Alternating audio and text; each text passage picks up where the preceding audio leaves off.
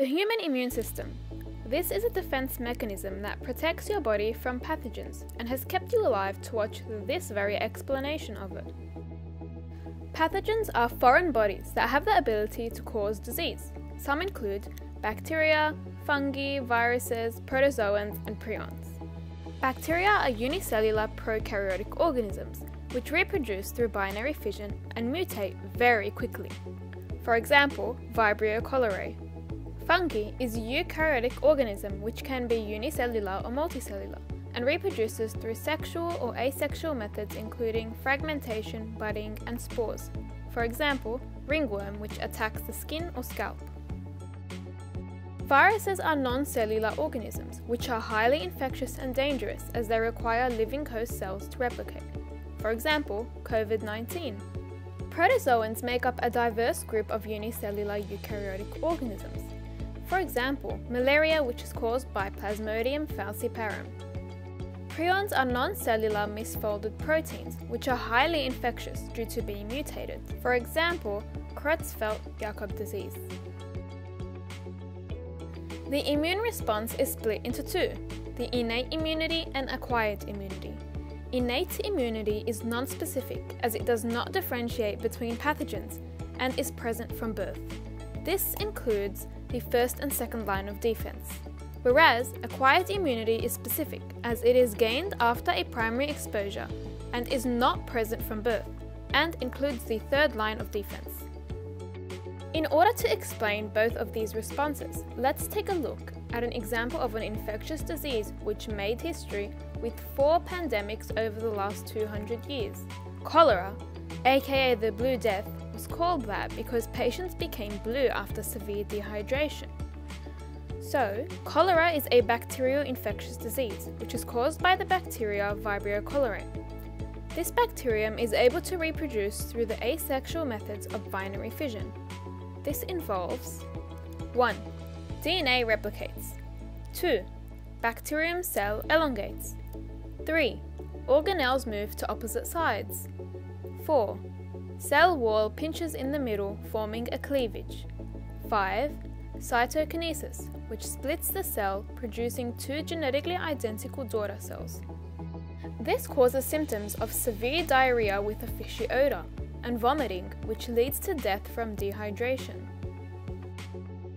Transmission. This bacterium is found in feces and is transmitted indirectly through contaminated water in sewages and other bodies of water. Innate immunity. Firstly, the first line of defense will attempt to block and prevent the pathogen from entering the body using physical and chemical barriers. Physical barriers include the skin, which protects the vital organs and internal systems from making direct contact with the pathogen. Skin is also well supplied with blood for early access to white blood cells, red blood cells, and platelets for a quick response of the second line of defense. Chemical barriers also attempt to kill the pathogen through chemicals such as those found in mucous membranes, which cover open body tissue and trap pathogens with a viscous and slimy mucus, preventing the pathogen from entering. Now, to relate this back to cholera, gastric juices in the stomach, including various acids such as hydrochloric acid, will attempt to kill the cholera bacterium. However, they will fail. This is because lower levels of acidity will not be enough to kill the bacterium due to its strong protective capsule. This will allow the bacterium to pass through the first line of defense. Once this happens, the second line of defense is activated. This is also part of the innate response and is non-specific, meaning it targets anything foreign and is present from birth, just like the first line of defense. The second line of defense includes FIP, F for fever, I for inflammation, and P for phagocytosis. Inflammation is the dilation of blood vessels to bring in more blood to the infected area. This begins when an injured cell releases chemokines that alert other white blood cells, including basophils and mast cells. These 2 cells have an essential role in inflammation, which is to release histamine and prostaglandin. Histamine is a chemical which rushes blood to the infected area, and prostaglandin increases the amount of blood by dilating vessels and increasing permeability. As a result, more blood cells move to the infected area, causing two things to happen. 1. Increased concentration of phagocytes, which kill the pathogen through phagocytosis. 2. Increase in temperature due to more heat from blood vessels undergoing cellular respiration, which is a heat-releasing reaction. This makes the environment inhospitable for the pathogen, hence killing it. For this same reason, the second line of defense is also responsible for fevers. Fevers are caused by pyrogens, which are fever-causing chemicals, which act on the hypothalamus to increase the normal internal blood temperature above 37 degrees. As a result, the living conditions become inhospitable for the pathogen, which operates at the same optimal temperature as a human, thus killing the pathogen. Also, the activity of white blood cells is enhanced with higher temperature, promoting phagocytosis. Phagocytosis involves phagocytes engulfing and destroying any foreign body that it detects. Phagocytes are white blood cells which include macrophages and neutrophils. These both can complete phagocytosis. However, the neutrophil dies immediately after engulfing and forms pus, while the macrophage can continue to kill up to 100 pathogens and is also involved in the third line of defense, since it is antigen presenting. When a phagocyte detects a foreign body, it will consume or engulf the pathogen and break it down using enzymes in the lysosome organelle. Think about a Pac-Man eating ghosts. During this process, macrophages will break off and attach a fragment of the antigen on a surface protein of this macrophage called Major Histocompatibility Complex, MHC2. This is used in the third line of defense of the antibody-mediated response. This response involves the production of antibodies to kill pathogens. By displaying the fragment of the antigen, the helper T cell is alerted. This brings us to the third line of defense. Acquired immunity. The third line of defense involves two types of white blood cells, B lymphocytes and T lymphocytes. The B cell can differentiate into two, plasma B cells and memory B cells, whereas the T cell can differentiate into four, the helper T cell, cytotoxic T cell, memory T cell, and suppressor T cell. Both B and T cells are produced in the bone marrow and are white blood cells. However, the B cells mature in the bone marrow, while T cells mature in the thymus gland. Also, B cells are only involved in the antibody-mediated response, while T cells can also be part of the cell-mediated response. Within the antibody-mediated response, a macrophage will engulf the pathogen and present the antigen on its surface protein. Then, the helper T cell will attach its receptor to the antigen presented by this macrophage. It will then release interleukin-2, which is a type of cytokine which activates the naive B cell to differentiate and clone into plasma B cells and memory B cells. Both these cells are important for developing immunity against the pathogen.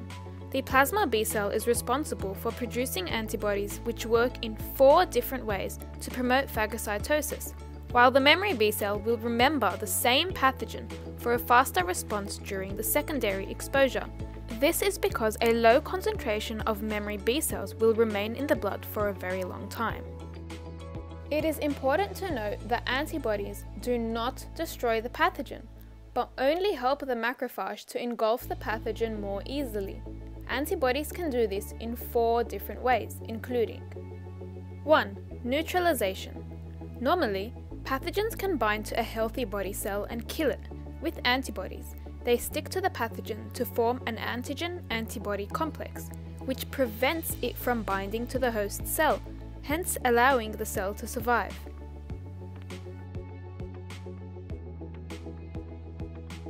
2. Agglutination. Antibodies clump the pathogen into a solid mass, where pathogens become trapped in a network of antibodies, which is then engulfed by phagocytes. This makes it quicker to kill the pathogen.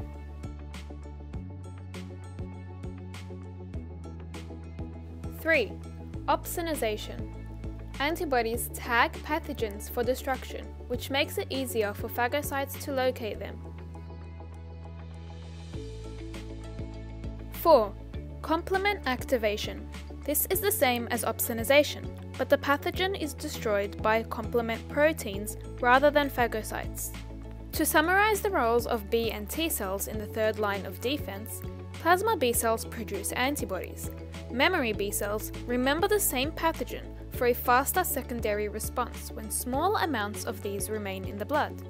Helper T cells release interleukin-2, which promotes naive B cells and T cells to differentiate into these circled cells.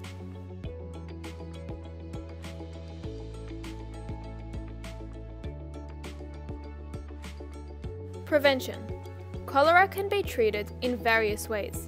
Some include washing hands with clean, purified water before eating, drinking water that has been purified and filtered, and vaccinating against cholera. Vaccines are weakened or dead forms of the pathogen, which are introduced to the immune system in order to trigger the third line of defense, to develop antibodies and memory cells for a faster response during the secondary exposure. The use of vaccines develops an artificially induced immunity and is beneficial as the individual does not experience any symptoms of the disease. However, the downside is that new vaccines must be produced and taken if the pathogen can mutate quickly and produce new strains such as the flu caused by a virus. Since this virus mutates regularly, a new flu shot must be taken every year. This graph shows 3 types of immunity. In purple is the passive immunity, in green is the naturally induced active immunity, and in red is the artificially induced active immunity through a vaccine. To begin, the passive immunity shows an initially high concentration of antibodies. This is because antibodies are immediately given as an injection after contracting a dangerous disease, such as hepatitis A. Such a dangerous infectious disease must be immediately killed with the help of these antibodies, rather than relying on the body to produce its own antibodies, which is too time-consuming in this time-sensitive situation. Active immunity can be acquired by exposure to the pathogen from the environment or a vaccine. This will begin with no antibodies until the primary exposure, where plasma B cells and memory B cells are produced via the antibody-mediated response, which we spoke about earlier. This will increase the antibody concentration. During the primary exposure, the concentration of antibodies is very low and the response is very slow. After the primary exposure, small concentrations of memory B cells will remain in the blood, which is the reason why the initial antibody concentration is greater at the secondary exposure than the primary exposure. Because of these memory B cells, the secondary response will be much faster and produce a higher concentration of antibodies, as memory B cells can quickly differentiate to produce antibodies. This active immunity is longer lasting than the passive immunity, which is short-term. Apart from vaccinations, other methods of preventing the spread of disease include quarantine, which minimizes the contact between healthy individuals and infected individuals, especially in contagious diseases. This was implemented in many countries during the COVID-19 pandemic. Control. Methods of controlling the spread of infectious disease vary depending on if it is a local, regional, or global spread. Local spread, neighborhood, village, town, city level. Methods include social distancing, self-isolation if experiencing any symptoms, washing hands, and practicing personal hygiene. Next is a regional spread. This involves spread within the 5 regions: Africa, the Americas, Asia, Europe, and Oceania. Methods include closing state borders, implementing travel bans, and enforcing personal protection, such as having to wear masks and using hand sanitizer, which was implemented during COVID-19. A global spread will require methods such as limiting travel between countries with a high number of cases, and isolation in hotels for 2 weeks after traveling. During the cholera epidemic in London in 1854, a physician, John Snow, identified the source of infection by mapping the incidence of cholera and the locations of local water pumps. This enabled environmental management methods to be used by controlling the water supply by closing the water pumps, boiling water before drinking, and chlorinating water. Sanitation methods include disposing of waste safely by developing modern sewage and water treatment systems that killed and removed the bacterium from water. Also, better hygiene practices were enforced, such as washing hands before eating and washing food with purified water before consuming. Treatment. Back during the cholera epidemics, in order to treat cholera, doctors used rehydration therapy to restore fluids and electrolytes to prevent severe dehydration. In the 1820s, patients with cholera were actually given an aromatic drink, such as spearmint or chamomile tea. Unfortunately, antibiotics were not used at the time, and the first vaccine for cholera was made in 1885, which was much after the epidemics. Today, cholera is treated through rehydration therapy and antibiotics, such as tetracycline, to kill the bacteria. Antibiotics are pharmaceutical drugs which inhibit various mechanisms of bacteria, including cell wall synthesis, protein synthesis, nucleic acid synthesis, and enzyme reactions.